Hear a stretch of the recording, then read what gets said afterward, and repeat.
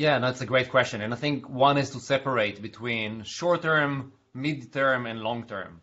And let me explain what I mean by that. In the short term, first of all, it's important to understand we're talking about something that we've never seen before, which is both a demand shock in the economy, but also a supply shock. And so places and people are afraid to go and work. And in fact, I know that there are many Uber drivers that even before the lockdown said, well, I'm not going to put anyone in my car if there is a very high chance that that person may have corona. And at the same time, we have significant demand shock because people are not going out, people are not going to work. And so when we're going to see everything being easing out, the shelter in place, I don't think we're going to see an immediate demand for this gig economy type of work, not for Airbnb, by the way, not for Uber.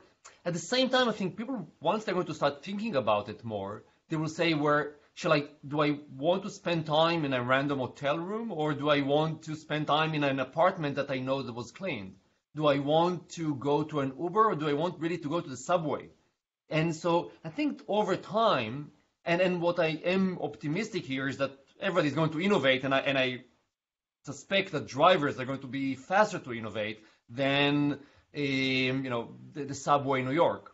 And so we're going to see that being easing out. Now, when I talk about long term, I think what we're going to see is, in fact, I think a resurgence of the gig economy, but much broader than just Uber and Lyft and the like. And the reason for that, we are talking about 30% unemployment. Where do people are going to work? I mean, they will have to somehow find solutions. Instacart, for example, they're looking to hire 300,000 people. They cannot, if you're looking for a slot for grocery delivery in New York, you cannot find anything before the end of May, right? So again, I think there are specific businesses that we see huge resurgence and rely on gig economy, others not so much. But that's not one of the parts of the gig economy that is exciting to me, or at least I see it as valuable, with all the different shortcomings of that. Don't get me wrong. There are many, many issues with that we need to address as a society. But one of the benefits, it's actually much easier to mobilize people from one to another. And people are not, because otherwise what we see, people are just getting fired from full-time jobs.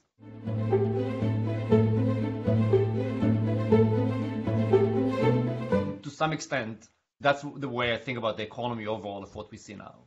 We see two types of trends that were actually accelerating anyway or increasing anyway and will be accelerated by the corona. It might be that we'll hit a few snags, but ultimately will be accelerated. I think the 30% unemployment, not about the corona, but the 30% unemployment is absolutely going to increase the prominence of gig economy, supply and demand side.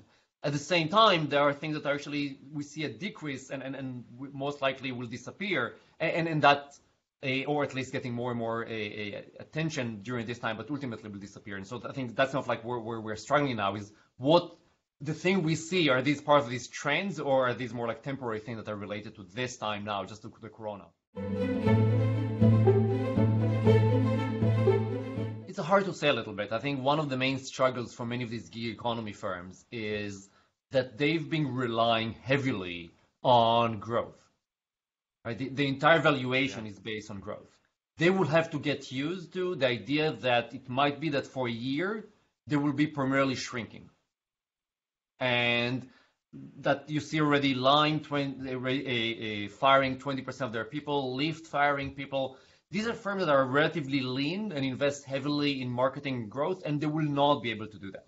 Right. And the question here is, will we see some of these firms actually potentially stopping to exist, leaving really the market to a winner-take-all, which we've not seen happening? And so that's going to be the question that I think is interesting here, is I don't know what the new normal, and I'm not sure when it's going to come. And some of these firms don't have the cash to exist until the new normal.